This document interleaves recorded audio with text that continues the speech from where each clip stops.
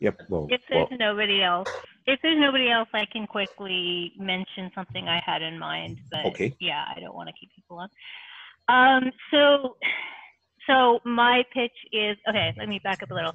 So last year in 2020 at the India and Australia Write the Docs and at the Prague Write the Docs, at each of those conferences, there was a talk on onboarding. One was about switching to remote and having to, figure out how to onboard writers in that kind of an environment after pivoting unexpectedly. And the other one was about coming in and having to navigate and onboard yourself. So one of the things that I've done recently is when I joined Google in 2019, it was like seeing all over again all the onboarding gaps that happen for people who come in with a writing role. There's no information during general onboarding about what a writer should do. There's often a lack of career information, and even when you get the career information and you talk about things like performance. How do you prove that you've done something as a writer? How do you show that you've met your goals? A lot of that stuff just isn't provided. Who are your stakeholders? A lot of that stuff just doesn't come out in general company onboarding, and that includes Google. The onboarding is very focused on engineers. So when I started, I found everybody was struggling. They went through the same thing I did. And I reached out to some people who were interested in changing things, and I formed a team. And we now run an onboarding program unofficially. It's not part of the Google onboarding for everybody, but we are set up with the onboarding team, and we reach out to writers as they come in, and we've set up education. And like last year, we did a lot of hiring. We hired dozens of writers, and we've been able to successfully do that remotely using the education we built. Now, what I wanted to pitch was, the title is Level Up, basically setting up a new writer to thrive. And the idea is taking some of the lessons from the education that we built and not looking at, let's do it the way Google does, but looking at our approach, like what our core values are, what principles were behind it, our process in building the education, and leveraging not just my knowledge from Google, but from doing things like I talked about how I've worked with acquisitions. I've had mentoring roles and team lead unofficially and officially roles. So just the various experiences I've had at different companies trying to educate SMEs and writers and acquisitions, and what I've learned about educating and onboarding people through that process, and laying that out so that when I talk about the Google stuff, I can still frame it as, hey, if you're a lone writer and you have to pioneer yourself, here's some things you can apply from these learnings. Does that make sense?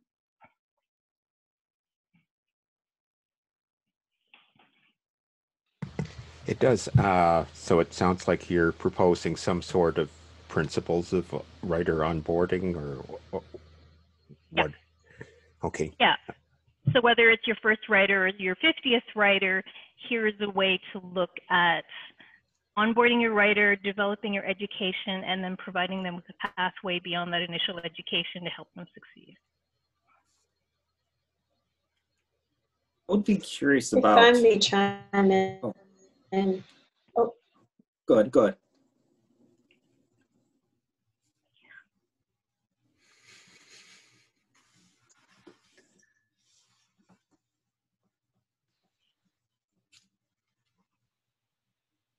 Okay, I'll go.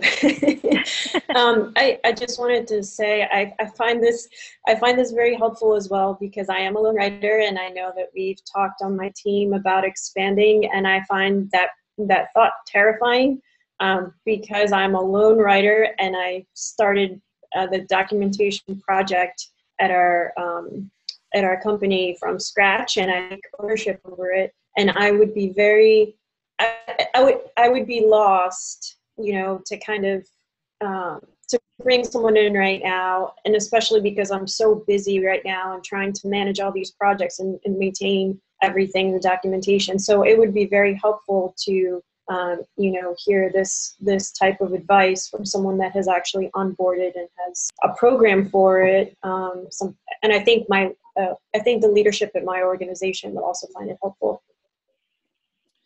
Yeah.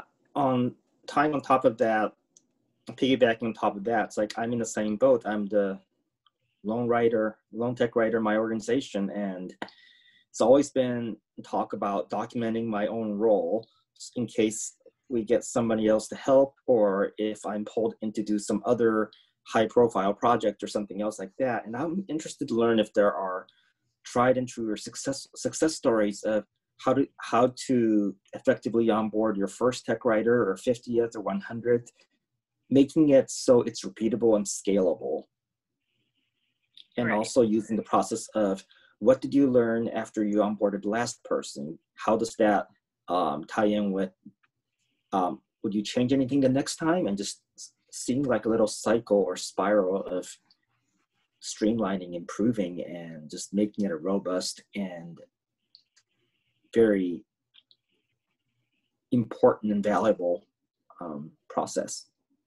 Yeah, absolutely. And part of what we've done with this program, it is very iterative. So we actually survey people after they go through the courses, so that we get the feedback, we see what's working, what's not. So there's a lot of that's built in. And then as we onboard people, we really try to foster this documentation culture, so that if people see something that isn't working, that they feed that back, or that they contribute to that documentation, because they're the best people who know how well that's working for somebody who's new. Once you're sort of deeply into the company, I mean, I've only been with them 2 years, but I mean, I've been there long enough that I'm starting to lose sight of what it is to be new and have that fire hose of information coming in at you.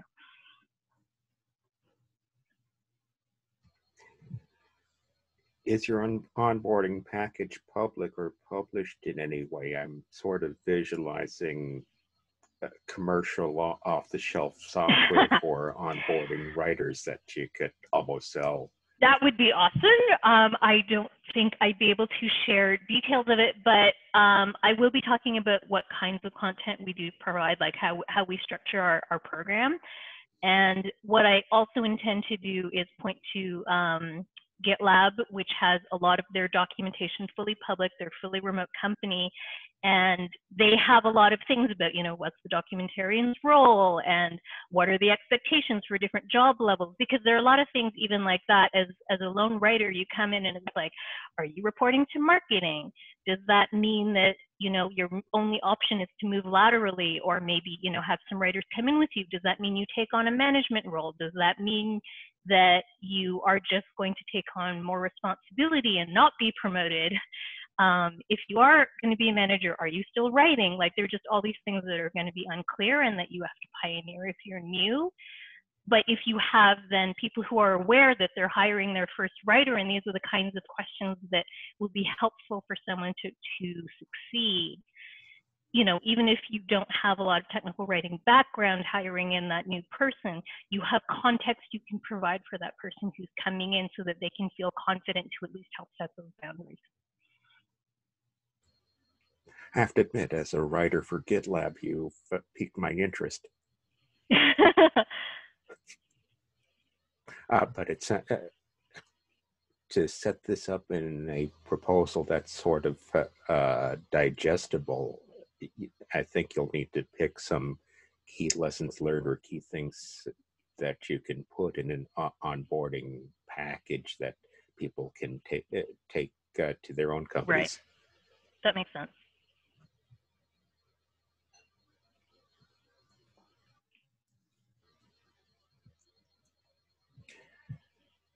I don't know if we have any other feedback or others. So, I mean, I wish we had the whole group with us, but things happen.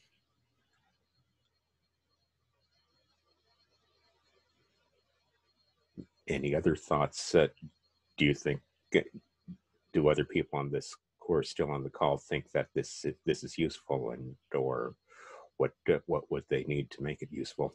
I think it's useful, and I agree with some of the sentiments shared by other folks of, you know, when you're a solo writer, it's often so hard to take a step back and document your own role to even effectively be able to onboard someone else. And so, like, having somebody else take a step back and have that be a part of the conversation, I think is important. to this type of topic. Yeah, and we talk so much about like documenting your code as you go, but it's like we don't really spend much time about documenting your work, like your responsibilities and duties. Yeah, one of the best teams I've worked on was a team where the entire development team had a doc culture. So there was a developer handbook, but we also had a wiki where the writers were just in the habit of, if there was some new information, you would write it down. And that made all the difference in the world when we had someone new come on.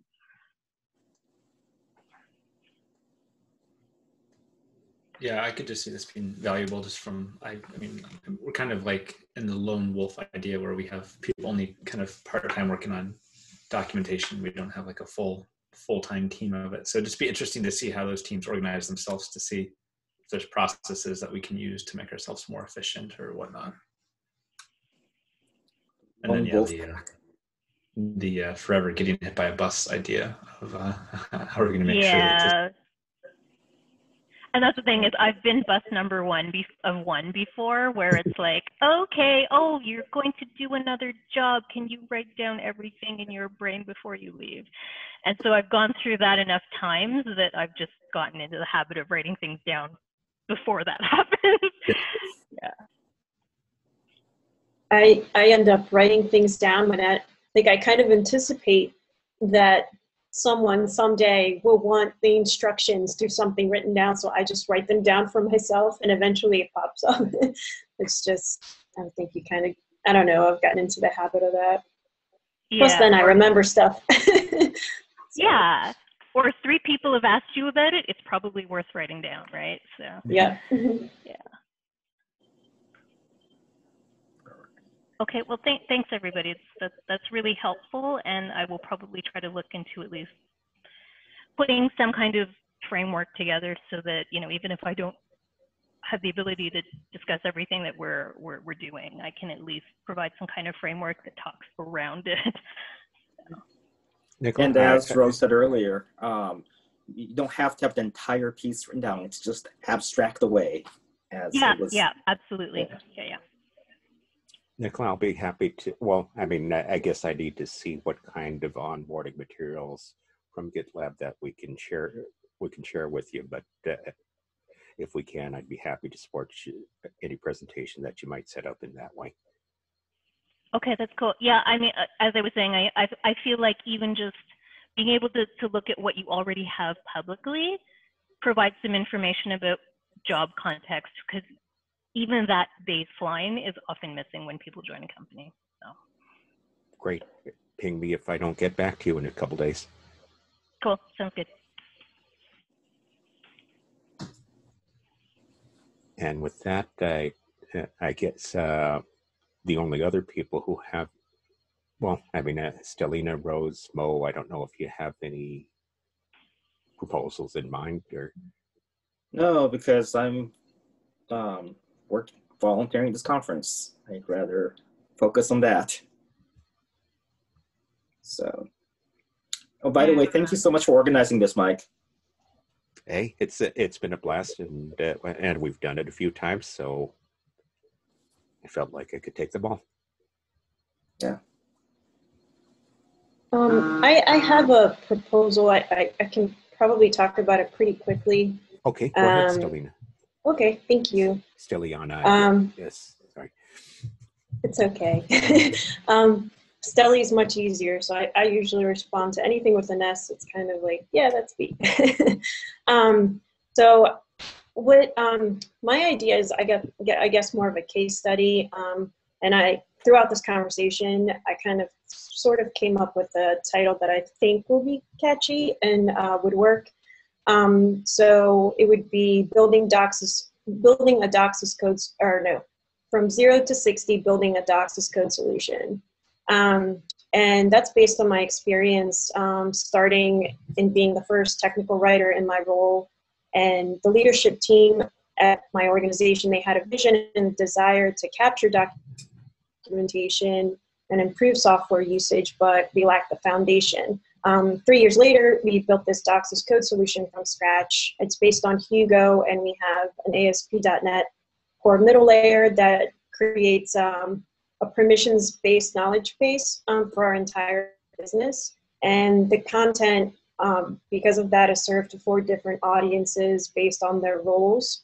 And the lessons learned were kind of more about the exact process, like along the way, these are the skills or the things that, that I've learned using Git for version control, GitHub for issue tracking, Markdown to update content and manage release note content and those kinds of things.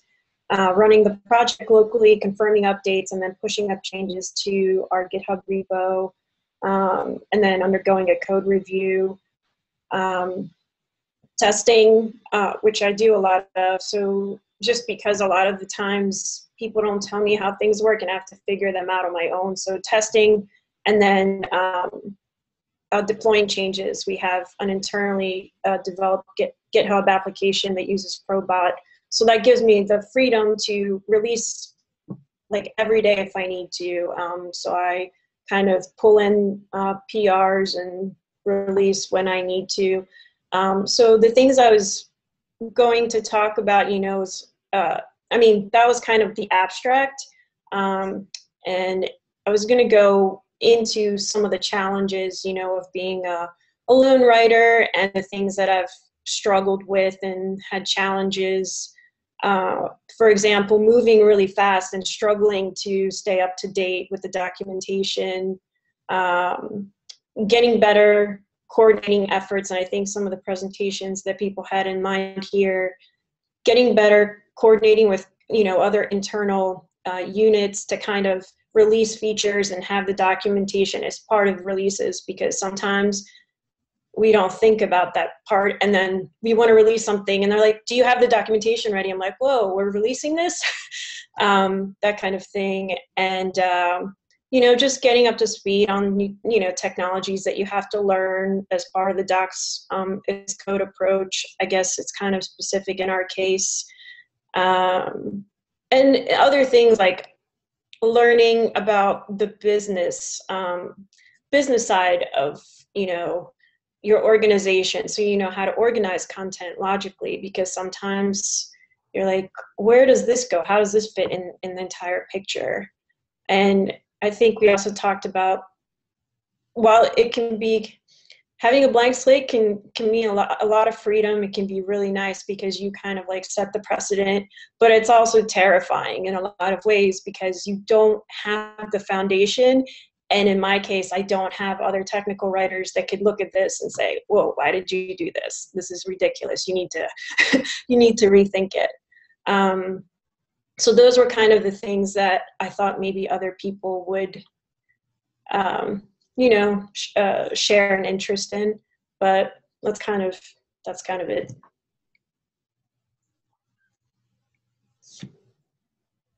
It sounds like you're, maybe I'm tired, but it sounds like you're describing a ton of different things and perhaps need to focus on a specific aspect. I don't know what among that you feel most passionate or knowledgeable about. Probably I think my focal point was kind of like, and I didn't know if this was something that would be valuable, just how the docs as code approach works in our organization, being part of the development team and how what I do integrates with them. So that was, I think, what I wanted to focus on. But I'm not sure if that's something that other people would find valuable.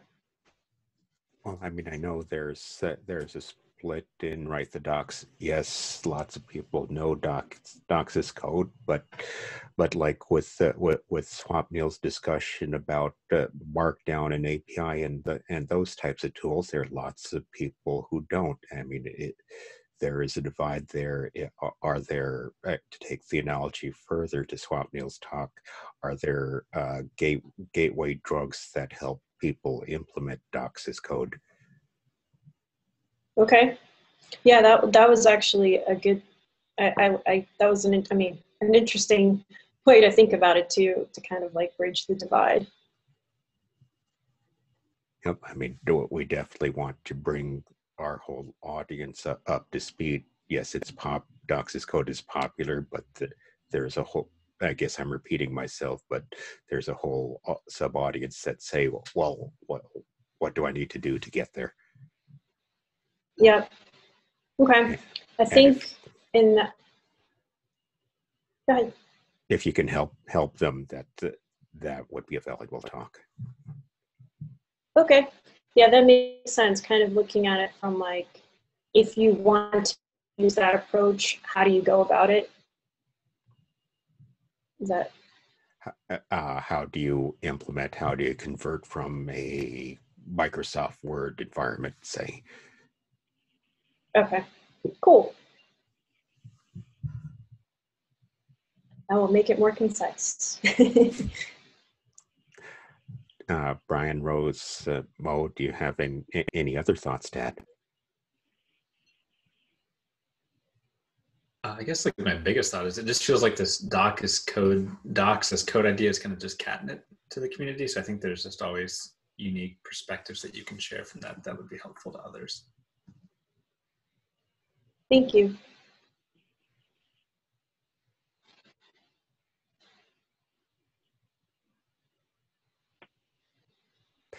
Well, with that, I know we're at 2 hours, and I guess speaking a little bit selfishly, I'm hungry. It's about dinner time here on the West Coast, so. And you still have daylight? Well, I have fake daylight. This is. Oh, okay. This is my. I call it my grow light. It's for seasonal affective disorder.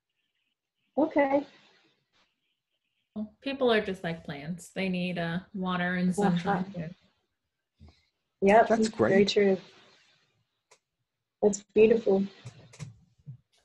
Well, thanks, Mike. That was really informative, and I know a lot of people got a lot out of it. So it's nice for you to bring this to a larger stage and get a couple more people in your audience, and I know they appreciated it. So Yeah, likewise.